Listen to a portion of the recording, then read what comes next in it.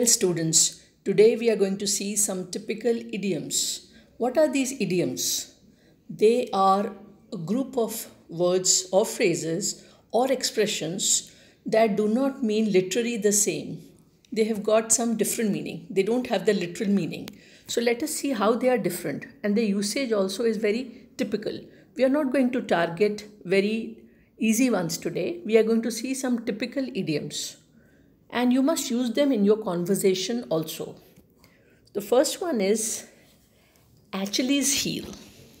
When we say Achilles heel, it means a person's weak point or a vulnerable point. It means a person has got something not very good as a strength, it is his weakness. Now, when we say he's got a good personality, but speaking in fluent English is his Achilles heel, that means it's his weak point. You may be good, but you might be having some Achilles heel, a weak point. This actually word has been described or taken up from a Greek mythological character, right? So keep using it often and repeat it throughout the day so that you remember this particular idiomatic expression. Let's move on to the next one. Blaze a trail. Now, what happens is, in the earlier days, when people were lost in the woods, when they were roaming around in the forest, they used to mark different trees with the help of cross or by putting some, a kind of imprint to remember that this is the trail that they have followed, the pathway. And they used to cut some grass in between to show the path. So this blazer trail means when you set something new, when you start something, when you initiate something, when you come up with something different. So the usage can be the scientists are trying to blaze the trail by trying to make a vaccine of COVID, right? Blaze a trail to start something different or new. Next one, bury the hatchet. Now to understand this, let's see the meaning of the word hatchet. Hatchet, in vernacular Hindi, we call it favda, right? Something that is used for digging. So an instrument that digs mud. So can you kill a person with that hatchet? Of course. So it is something that is very dangerous. It's not a good instrument. It's going to harm the other person. So to bury the hatchet means you settle down, you bring or you sort out differences, and it's like a peace is established between the two parties. So to come with peace or to settle differences is known as to bury the hatchet. So let's look at the usage now.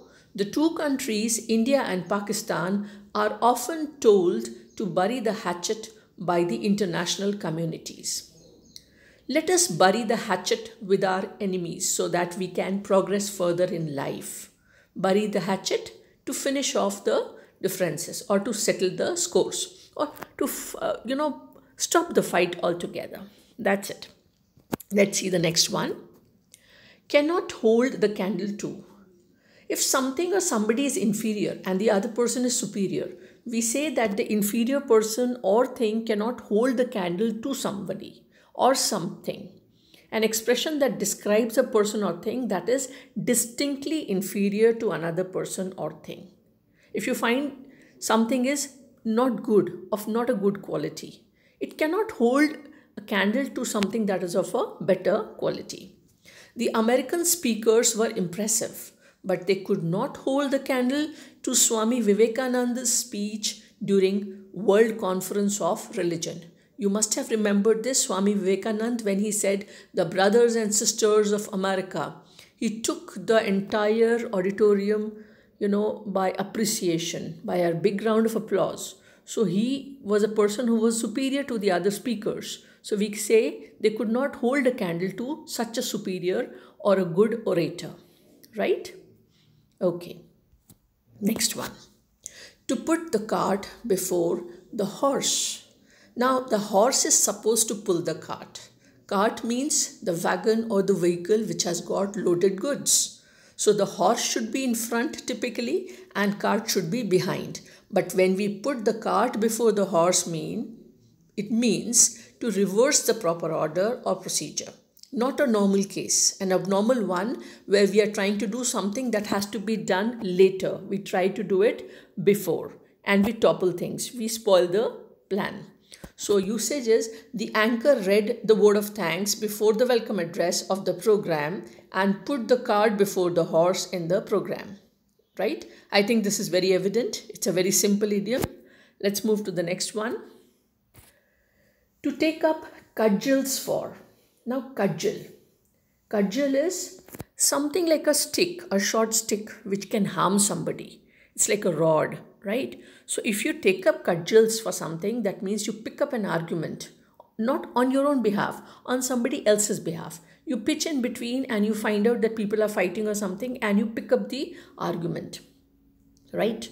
So it's not on your own behalf, remember that. So when the suspect was falsely accused, his lawyer picked up the cudgels to prove him innocent. The lawyer did not fight out for himself, he fought for the suspect. So that is to pick up cudgels or to take up cudgels for, right? Okay, next one. To take up the gauntlet. These are typical idioms, especially I wanted to take up so that you understand the meaning of cudgel, gauntlet, hatchet. So let's see gauntlet. Gauntlet is a kind of glove used by people in wars. It's got all the kind of iron and metals attached to it. So it's a strong glove, I would say, pair of gloves, right? So if you take up gauntlet, that means you accept a challenge or an argument, right? So when attacked by her opponents on being corrupt, she picked up her gauntlet and started to prove her innocence.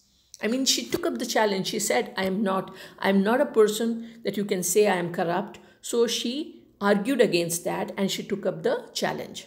So to take up the gauntlet. Look at the difference. Taking up a gauntlet is different from taking up a, what was the first one? Cudgel. So cudgel and gauntlet. Remember their differences. Cudgel, a short rod meant for harming someone, and somebody picks up the cudgel on somebody else's behalf. Whereas in case of taking up a gauntlet, we might take up an argument or challenge. So that is on our own behalf. Gift of the gab. Now gab means talk, fluent talk. So usually, the salesmen, they found, good at speaking. They are very good at English or the language which they are speaking. So if somebody is good at that, we say he's got gift of the gab. So usually salesmen have the gift of the gab that makes the customers purchase the product. That means they are good at speaking fluently, right? So for that, the idiomatic expression is known as gift of the gab. Now jump on the bandwagon. Let's understand what is a bandwagon. It's a vehicle or a wagon which carries the band people who are going to perform in the band. So this wagon is a major attraction in the parades, right? So if there is a bandwagon, if people try to jump in it, literally, it means that, they want to gain attention. They want to do something that is very popular, that is very prevalent that time.